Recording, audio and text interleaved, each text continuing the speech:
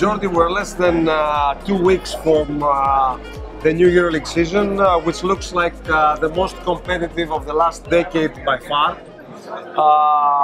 2 teams more, 306 games, 7 double weeks, and also great additions from the teams. Your thoughts?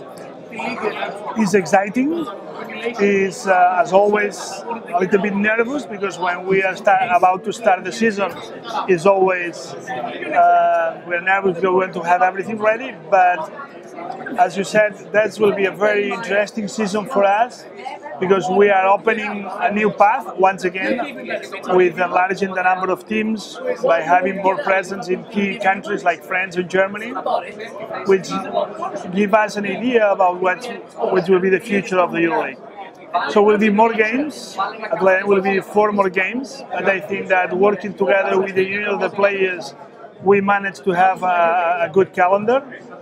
So, and then the effort that our owners made this summer by having those impressive rosters, I think that is one more proof of the strong commitment of our owners with the game. So I think that we all have to be grateful to them. So the plan is to see how the current format works for a few years and then, add another 2 teams to go for 20? This is difficult because having 20 teams in the EuroLeague will make the league incompatible with the domestic leagues, and I don't think this is the right approach at this moment. So with 20 clubs, it's impossible to have a calendar that can allow to play at the same time domestic leagues. So I believe that the changes that we'll have in the future will be more giving more a long-term and stable license to a club with these 3 remaining spots that we have at this moment. I think that our idea is that in a couple of 3 years we'll have 16 teams with a long-term contracts like the one we have now in Pyrrhos and Panathinaikos, and 2 teams coming from the EuroCup. This is our final design. And I think the changes that we will introduce in the next couple of years will be in this direction. Is there any chance that in the near future we could see a 3rd Greek team? Well, there is. Fortunately, now we have a chance because we have Greek team in the EuroCup, and EuroCup will become the door and the gate to the EuroLeague. So, qualifying, playing the EuroCup, and playing the EuroCup final means to have a spot guarantee for the following season in the EuroLeague.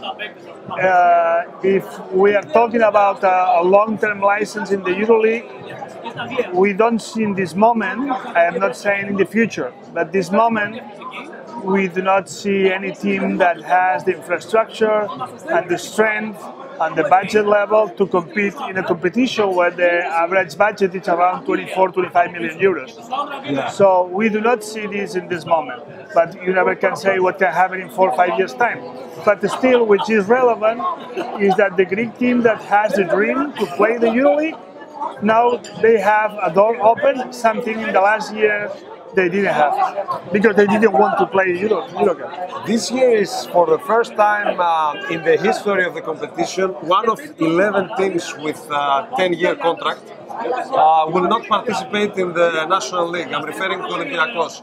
This is something that concerns you, and I mean for many reasons. One could be more rest comparing to the other teams. I think that this is something very unique, very extraordinary, and I think the reasons why had this happened is not in our area of responsibilities. So I believe that no one can consider this as a strategy for the future. We are not thinking in this way. So we are more thinking on that this is something that for the good of the Greek basketball should be solved. But this depends on the Greek league, the Greek federation, and the Greek teams, not us. But I don't think that will affect the EuroLeague in any way. You are here also to announce the new TV deal with Nova for the next 3 years. What this new agreement could bring and could offer to the Greek teams? Well, first of all, we extended this partnership and for 4 more years. We have already partnership with Nova for 15. I think this kind of relationship are built on trust, in quality, in commitment, and that's helped us a lot in the promotion of our game.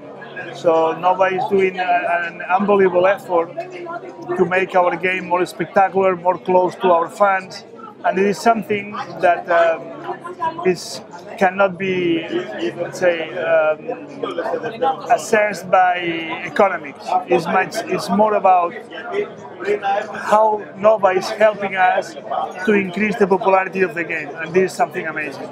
Also, you're here for the second year in a row to honor Giannakopoulos' family and to follow the international tournament, but unfortunately this year Thanasis Giannakopoulos was added, to the list of absent great men who helped, European basketball develop.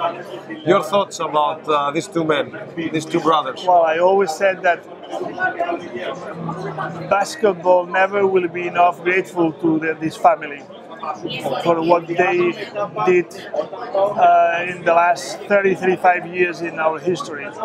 So the contribution of Pavlos and Thanasis to the game in times where that was not very common, was not very often, the vision they had at that time, I think for us was probably the first step or something absolutely necessary to understand why we are at the level we are at this moment. Probably people don't remember what happened in the 90s or the latest 80s, but that was fundamental to understand this evolution. So I came here because, unfortunately, every year we had bad news. Last year was Pavlos passing away, and it was Thanasis.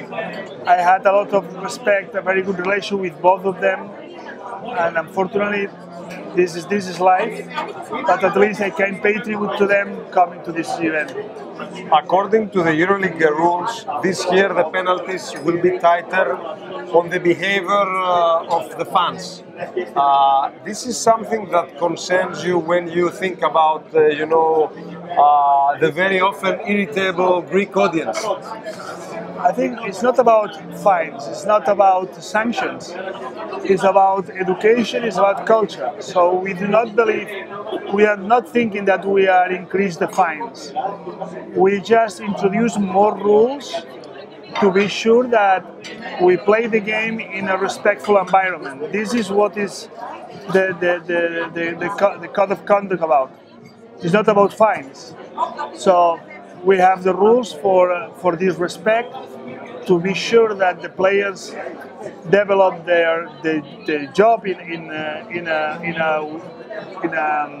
healthy environment. And last but not least, it's been almost an entire year since the loss of former General Secretary of FIBA, Patrick Baumann, and several months since his successor, Andreas Zanglis, took over.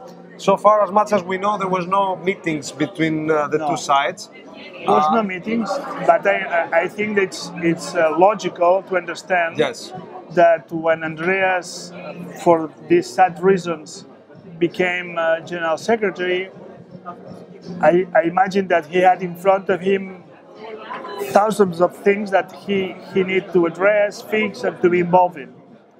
And basically, he had a World Cup in front of him, just 9 months after he took the responsibility of being General Secretary. So I cannot imagine that EuroLeague could be a priority in all these situations. So my belief is I never thought that was something strange or bad. I just understood that it makes sense what FIBA is doing. I think they did a good job in China. I think the World Cup was a first-class event, and we have to congratulate them because it's good for basketball. And I'm sure that now when he will have time to rest and to be more addressed to knew the other problems, but we have time to talk. Actually, he said that he respects a lot EuroLeague as the most important clubs tournament in the whole world, and he said that the whole issue must be addressed, as a member of a big basketball family.